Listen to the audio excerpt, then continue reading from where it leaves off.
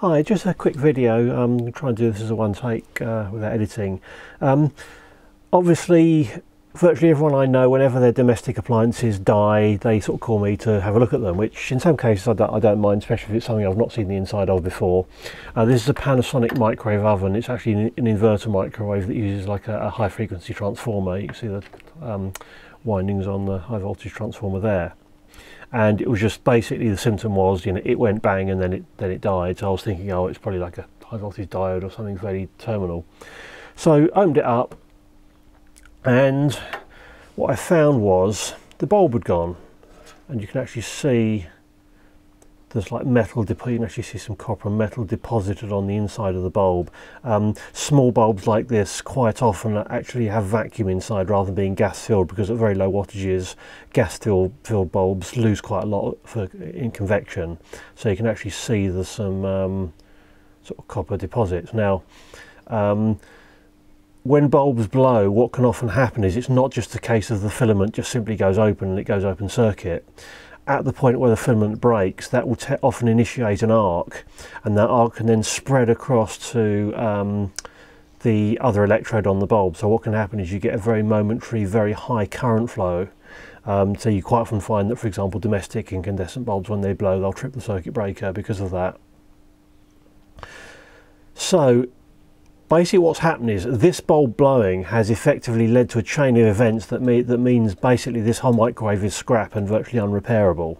Let me just go through what I've worked out happened. So the bulb's blown. Now on this sort of controller, basically the control circuitry, there's like a front panel board that's got the user interface, just a microcontroller, and then there's the power board that has got there's a little switch mode power supply that gives 12 volts. There's relays to switch the various things, like there's a relay that switches on the bulb and the turntable motor, and there's a relay that isolates the main inverter section.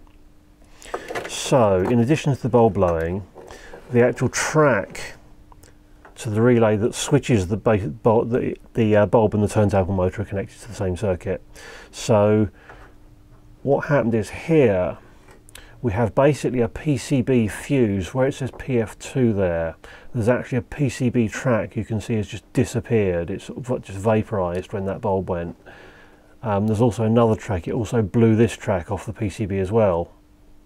But the main issue here is the fact that this track sort of vaporized. There was a bit of blackening that I've cleaned off of here.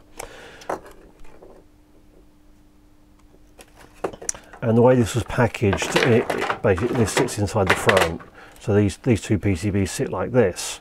So opposite where this fuse was, there was a big black mark on this PCB here. Again, I've cleaned most of it off, but you can still see some of the remnants. And what happened was that explosion, the conductive plasma that occurred when that track exploded, actually caused mains voltage to get onto the logic circuits here on where the keyboard switch is. So the other thing, the second fault I found, was there was a transistor here that was a 5-volt regulator.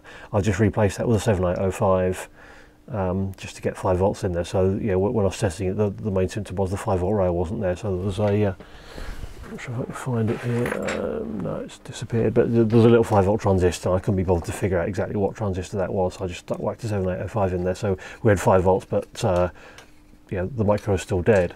And I'll just check, yeah, there were 5 volts going to the micro, but there was no signal at this oscillator.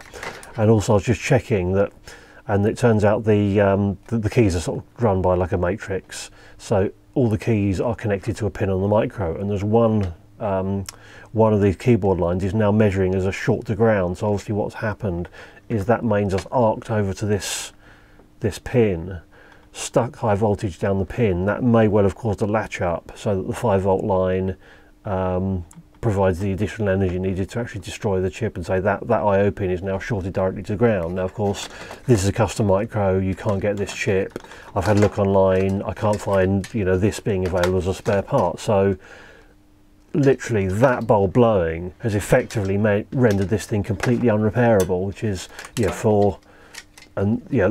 the fundamental design issue was simply that they'd used a PCB track as a fuse, which is fine. I mean, that's not in itself a problem. I've seen that in quite a few bits of consumer electronics, but simply the fact that that was just too close to this PCB, so the flash when that track blew up caused a high voltage short onto this PCB and just killed it. I mean, either a plastic cover or using a PCB fuse would have been the solution to that. But so it's a bit of a shame that that it's now in that state. But I suppose possibly it might be worth in the future. Maybe there's some fun to be had with that transformer. But I thought it was just an interesting sort of bit of a chain of events from something apparently fairly benign, like a bulb blowing, has effectively destroyed the thing. In fact, you can actually see there's little dots. There's actually little globules of molten metal deposit on the inside of the board when the PCB, I mean, say, my friend said it made quite a loud bang, so obviously that most of that bang, part of that bang was the bulb, and the other part was the vaporization of that fuse